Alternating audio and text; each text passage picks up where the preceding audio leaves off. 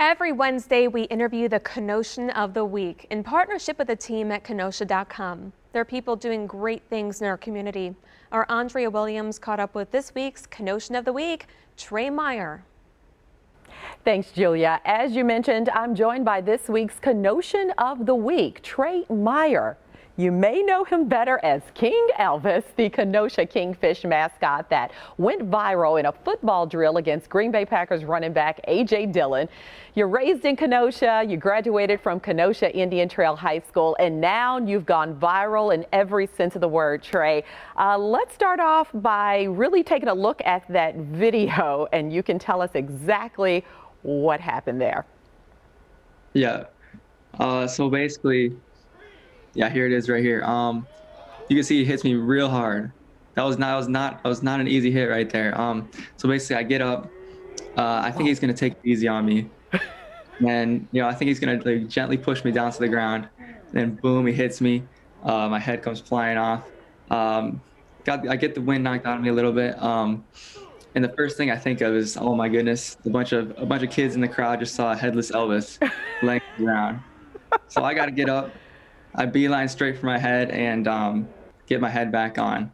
But yeah, nothing's been the same since. So nothing has been the same since, and we watched that numerous times, so we could just feel it kind of, but being that the mascot's name is Elvis, I think it gives a whole new meaning to being all shook up. Would you agree? Oh yeah. Yeah. Yeah, so how has your life changed? I mean, you said things have been different since that very moment. So you've got about 7 million views on Twitter, and you've been recognized now locally, nationally, and even internationally. Fill us in on that.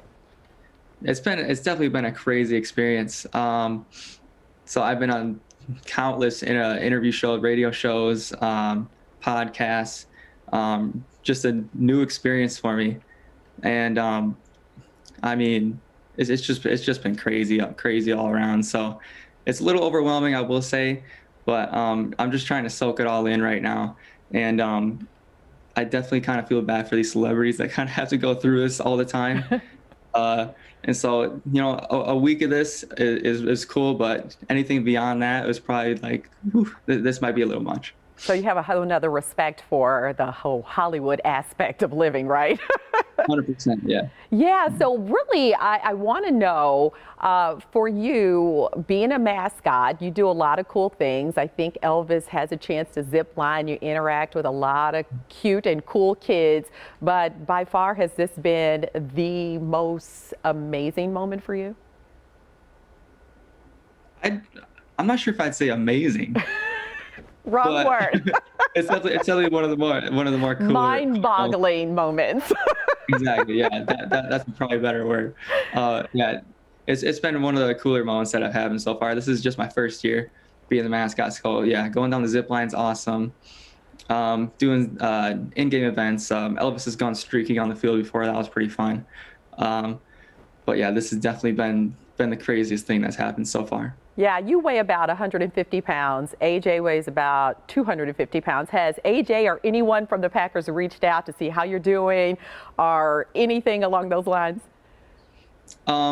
Yeah, so after the whole thing happened, like behind the scenes, he was like, I'm sorry, he asked if I was okay. I got an autograph, a picture from him and Jordan Love. So yeah, we're all cool there. But some tickets would be nice too. So. It's not too late. You just put that out there, right?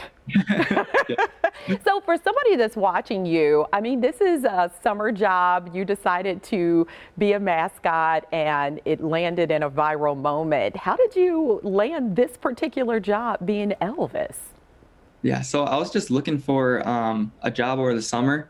I've always wanted to work in sports, and I live super close to the stadium. I live like 5 minutes away from the stadium. So I was like, this will be the perfect thing, mascot performer.